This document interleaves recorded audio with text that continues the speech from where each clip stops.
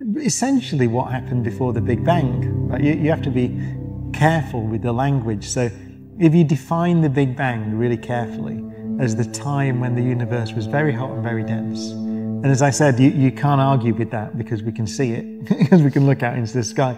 Our best theory of how the universe got into that state is that there was a time before that, and it's called inflation. For centuries, humans have looked up at the night sky and wondered, where did it all begin? Scientists tell us the universe started with the Big Bang, a colossal explosion of energy that gave birth to space, time, and everything we know. But what if that wasn't the beginning? What if there was something before the Big Bang? And what if that something was far more terrifying than we could ever imagine? The beginning of the universe. Our minds often jump straight to the Big Bang, that colossal explosion from a singularity that supposedly marked the start of everything: space, time, matter, and energy. But what if that moment wasn't the beginning at all? What if instead it was a transition, a boundary between what was and what is?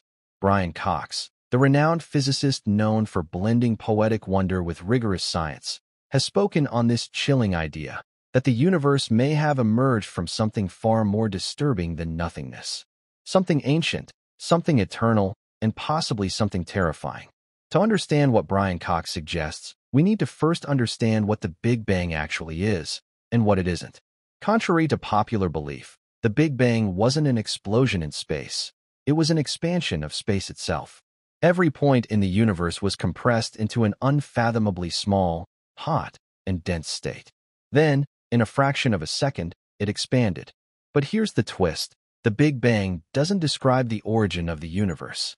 It describes the evolution of the universe from a hot, dense state. That means the beginning is still a mystery, a blank spot. And that's where things get eerie. Brian Cox often emphasizes that the Big Bang might not be the absolute beginning. Instead, it may be a horizon beyond which we cannot see. But if we dare to speculate, guided by physics rather than fantasy, some unsettling possibilities emerge. One of them is the concept of a cyclic universe, a cosmos that didn't begin with the Big Bang, but has been expanding and contracting in endless cycles of birth and death, a sort of cosmic heartbeat. That would mean our universe could be just the latest version in a potentially infinite sequence, each one crushing down into a singularity only to explode outward again. Now here's where it gets unsettling. In this model, the conditions before the Big Bang were not empty. They were filled with a decaying, collapsing universe, a ghostly mirror of our own. And if that's the case, everything we are, everything we experience, might be an echo of something that already happened, perhaps countless times before. The laws of physics could be recycled. The constants of nature might remain fixed, but the details, the stars, the galaxies, the civilizations, could be different every time. Or disturbingly, they might repeat in an eerie similarity. But there's another possibility. Brian Cox has referenced the idea of the multiverse, the notion that our universe is just one bubble in a vast cosmic foam of universes. In some versions of this theory, particularly those linked to eternal inflation, universes are constantly being born in a sea of quantum chaos. That means the Big Bang was not the beginning of everything, just the beginning of our universe's local chapter. Before it, a roaring, eternal inflation field birthing infinite universes, each with their own laws and constants. And what's terrifying about that?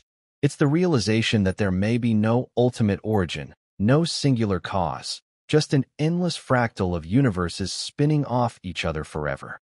In such a reality, meaning itself becomes elusive. Our universe, our lives, might be nothing more than a flicker in a chaotic quantum storm, a cosmic accident with no purpose, no direction, and no end. Even more disturbing are the quantum gravity models that suggest time itself may be emergent. That is, time as we understand it didn't exist before the Big Bang. In fact, before might be a meaningless concept. Brian Cox often highlights this strange consequence. If time is a property that began with the Big Bang, then there is no before. Just like there's no place north of the North Pole. There might be no time prior to the Big Bang. But if that's true, where did the Big Bang come from? How did it happen without time to allow it? One idea comes from loop quantum cosmology, a theory that attempts to unify quantum mechanics and general relativity. In this framework, The universe doesn't emerge from a singularity. Instead, it undergoes a bounce. Before the Big Bang, there was a contracting universe which compressed down to the smallest possible volume, never reaching infinite density, and then rebounded into expansion. The implication is that the Big Bang was not a beginning but a transition point between contraction and expansion. If true, then we must ask, what was that prior universe like? Was it similar to ours? Was it filled with stars, galaxies, and life? Or was it cold, dark, and collapsing, a dying cosmos falling into itself? And here lies the truly haunting possibility. If the laws of physics remain constant across cycles, and if quantum information is never truly destroyed, then echoes of previous universes might be imprinted in our own. Subtle clues buried in the cosmic microwave background radiation, patterns that shouldn't be there, maybe even scars from collisions with other universes. In fact, some physicists have claimed to detect circular anomalies in the background radiation, spots where the smoothness of the cosmos is broken. Could these be bruises from a previous existence? The notion that we live in a universe that has died and been reborn countless times isn't just unsettling, it's humbling. It means that our cosmic story might be one of recurrence rather than creation, a play endlessly reperformed on a stage that never changes. Brian Cox has remarked that this cyclical model forces us to confront the ultimate insignificance of beginnings and endings. What matters is not when the universe started, but why it behaves the way it does now, and perhaps what comes next. But let's go deeper. What if the pre-Big Bang state was something even more alien? Some physicists, inspired by string theory and M-theory, suggest that our universe could have been created from the collision of higher-dimensional objects called brains. In this scenario, our entire universe exists on a three-dimensional membrane floating in a higher-dimensional space. Occasionally, two brains collide, releasing massive amounts of energy and causing a new universe to be born. The Big Bang in this model is just the moment of impact. Before that, two vast sheets of reality drifted in an eternal void. Their convergence wasn't random, it was inevitable. And terrifyingly, it might happen again. Then there's the possibility that before the Big Bang, the universe existed in a radically different form. Some physicists have proposed a pregeometric phase, a state where space and time as we understand them didn't exist. Instead, what existed was pure information, a tangled network of quantum relationships without direction, distance, or duration. No past, no future, no space to move through, and no time to mark movement. It's not that there was something before the Big Bang in the traditional sense. It's that the Big Bang was a transformation, a cosmic phase change. Just as water freezes into ice under the right conditions, space and time may have crystallized out of something more fundamental. This line of thinking suggests that the Big Bang wasn't the start of matter, but the beginning of structure, an emergent phenomenon, like patterns forming on a frosted window. But if time and space can emerge, then the idea of a before becomes meaningless. Yet it leaves one unavoidable conclusion. Something must have existed. Something outside our notions of beginnings and endings. Perhaps it was a timeless mathematical system, a sea of probabilities, a strange silent framework waiting for complexity to ignite. This is where things become not just strange, but deeply unsettling. If the fundamental layer of reality isn't physical, but mathematical, pure logic and code, then what we experience as real may just be an illusion arising from patterns and information. We're not living in a solid universe of substance, but in a delicate, ever-evolving arrangement of values. And those patterns don't care about meaning, purpose, or direction. They simply follow rules. That's the terror, not destruction or chaos, but indifference. A reality that doesn't need to care because it wasn't made to care. Brian Cox often points out that our understanding of the cosmos is limited by our senses, by our perception, by the short lifespans of human thought.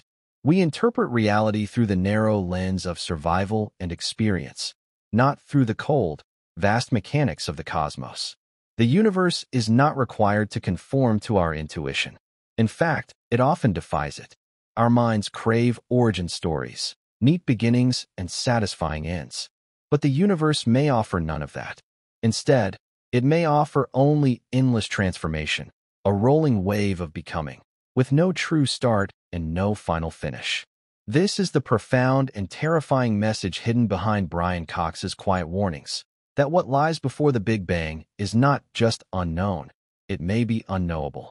Not because we haven't yet discovered the answer, but because our universe might be the wrong tool to even ask the question. Like trying to describe color to someone who has never had sight, the rules we live by, the very concept of time itself, may not apply beyond that invisible boundary. And yet, this mystery is also beautiful. The fact that we can even wonder, even formulate these questions, is a miracle in itself. Out of a terrifying pre-existence, out of entropy, chaos, or cold logic, came life, came thought, came minds capable of imagining what existed before time began. That, perhaps, is the most astonishing part of the story. We are part of a universe that may be ancient beyond comprehension or brief beyond belief, but we are aware. And in that awareness, we find meaning. Whether the cosmos before the Big Bang was a dying universe collapsing in on itself, a silent brain sliding through higher dimensions, or a timeless ocean of information and probability, one thing is clear: it's far stranger than we ever imagined. And perhaps,